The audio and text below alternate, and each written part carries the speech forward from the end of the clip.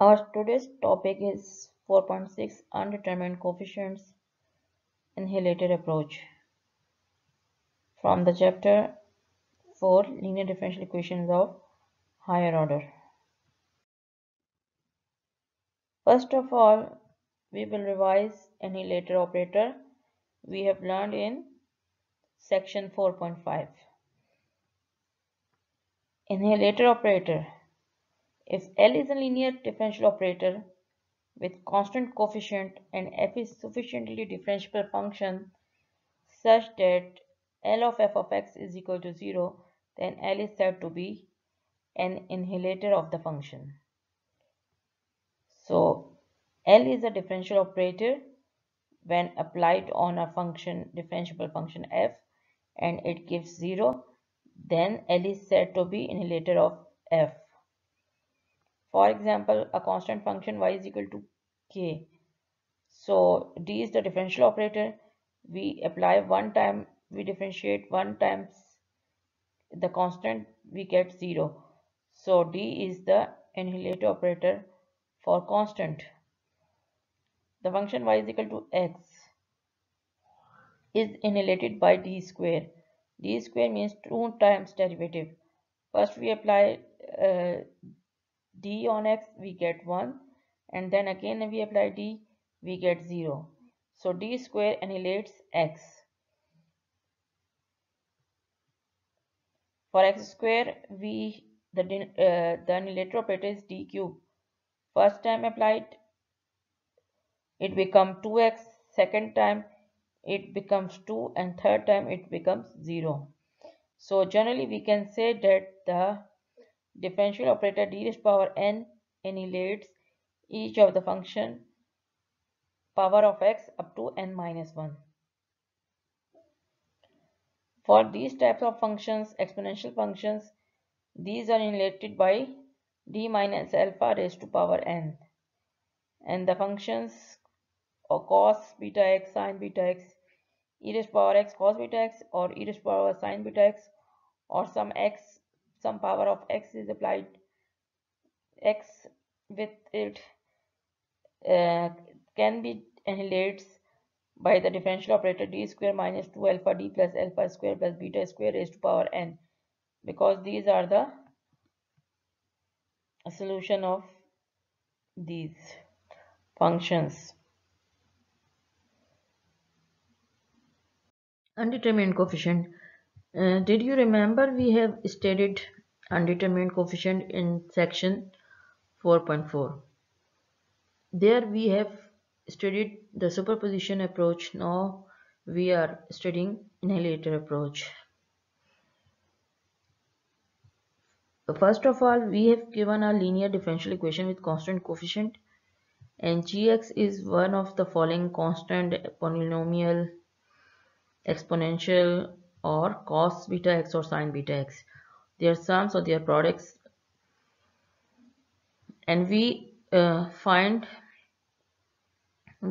its general solution, and we note that the general solution of a non-homogeneous linear differential equation is of the form sum of complementary function and particular function. We know how to find the solution of complementary function. We studied in section 4.3. Now to find the particular solution, we will use annihilator approach.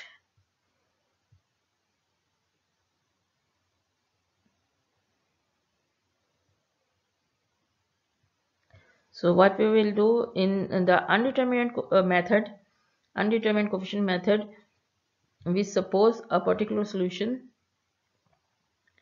by looking at gx, and then we put the yp and its derivatives in the general equation, differential equation, given differential equation, and then we find the general solution. So this process of determining particular solution is called method of undetermined coefficient. So we can write the linear differential equation with constant coefficient, the non-homogeneous linear differential equation with constant coefficient, as Ly is equal to gx, where L is the sum of linear combination of uh, differential operators. So a differential equation can be written as Ly is equal to Gx. Now the Gx should be polynomial, exponential, or cos beta x or sin beta x, and constant is also a polynomial. Now how will we will find the particular solution? First of all, we will find the annihilator L1 of Gx. Then we will apply the annihilator on both sides of the given differential equation. So it will become L1 Ly is equal to L1 g of x. Now L1 g of x will be 0 because L1 is the annihilator operator of Gx. So we get a homogeneous equation. Now we will find its solution of homogeneous equation, and we will compare it with the particular solution of Ly is equal to Gx, and then the complementary function of Ly is equal to Gx, we remove it, and the remaining portion will be the particular solution. So we will assume that to be the particular solution, and depending upon the differential equation, we will take its derivatives. We will put the value of particular solution in the differential equation, and then we will find the values of coefficient, and then in last we will write the general solution.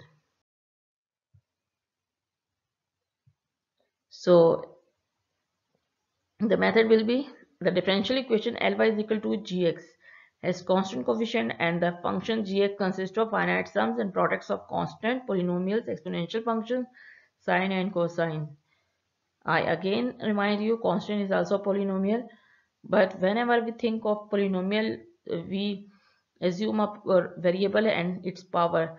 So that's why we write constant separately. Otherwise, constant is also a polynomial. First of all, when we have given a non-homogeneous linear differential equation, we will find its complementary function. What is complementary function? The solution of the associated homogeneous equation Ly is equal to 0. Then we uh, look at Gx, and we will find its annihilator. Then operate on both sides of this equation the annihilator of Gx. Then this equation will become L1 Ly is equal to 0, where L1 is the annihilator of Gx. Then we find its solution and delete the complementary function, the terms of complementary function. The remaining terms we will assume be the particular solution of Ly is equal to Gx. Now substitute this particular solution in the equation Ly is equal to Gx, and we get the unknown coefficient in Yp.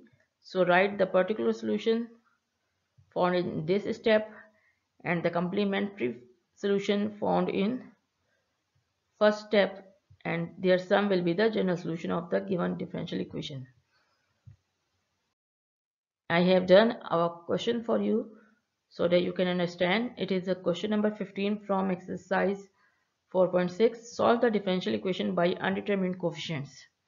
So here we will use the annihilator approach.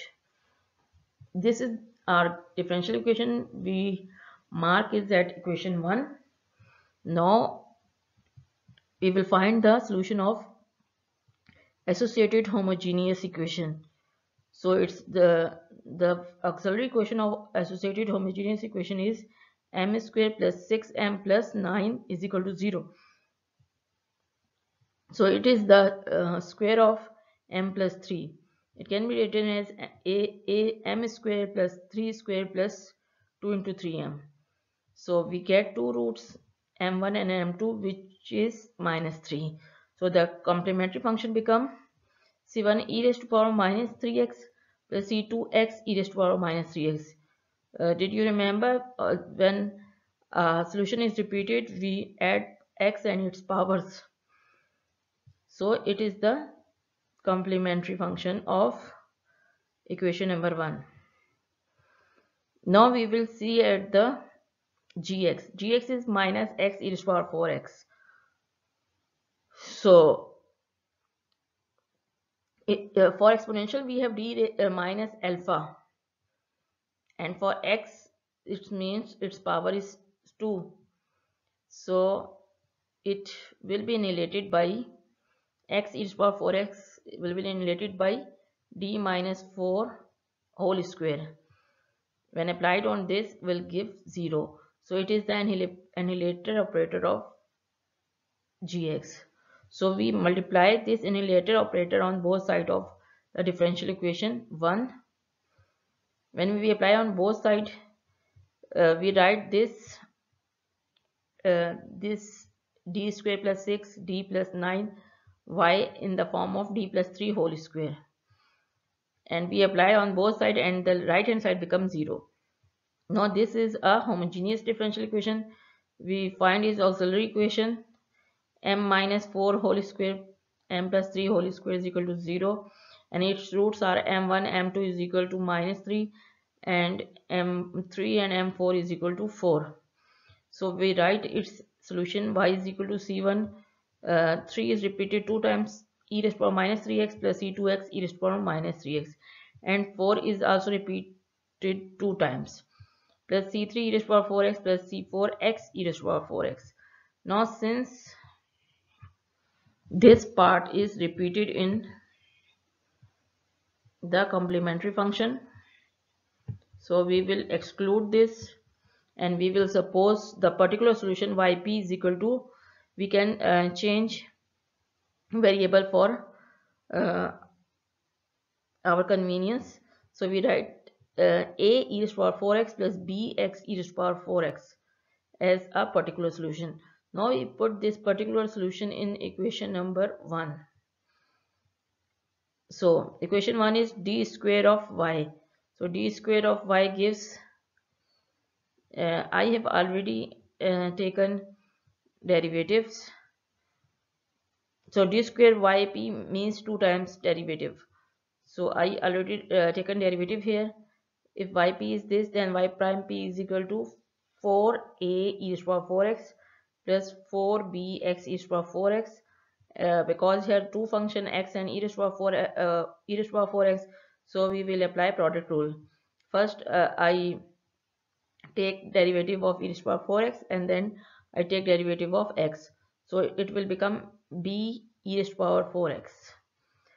Now taking its second derivative, we get 4 into 4 16a e to the power 4x plus if we differentiate e to the power 4x first, then it will become 16b x e to the power 4x, and if we take derivative of x, then it will become 4b e to the power 4x, and its derivative is 4b e to the power 4x. Now we d square y gives this, d square y gave us this,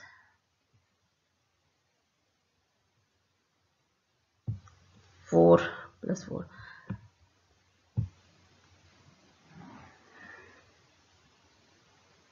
and plus 6 dy gives, plus 6 dy gives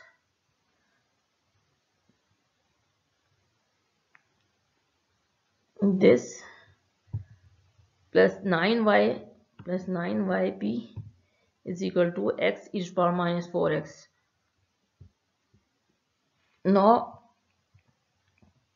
taking sum, we get 16a e to the power 4x plus 24a e to the power 4x plus 9a e to the power 4x is equal to 49a e to the power 4x. Similarly 8b e to the power 4x plus 6b e to the power 4x becomes 14 b e to the power 4x. So e to the power 4x is common in both these terms. Now 16bx e to the power 4x plus 24bx e to the power 4x plus 9bx e to the power 4x become 49bx e to the power 4x is equal to ex minus x e to the power 4x. Now comparing coefficients, 49b is equal to minus 1 gives b is equal to minus 1 over 49, and here 49a plus 49 plus 14b is equal to 0. So putting the value of b here, we get a is equal to 2 over 343. So by putting value of a and b in yp, and the general solution is y is equal to yc. General solution is y is equal to yc complementary function plus particular solution. So yc is c1 e to the power minus 3x plus c2 x e to the power minus 3x, and yp is a 2 by 343 e to the power 4x plus minus 1 over 49 1 by 49 x e to the power 4x.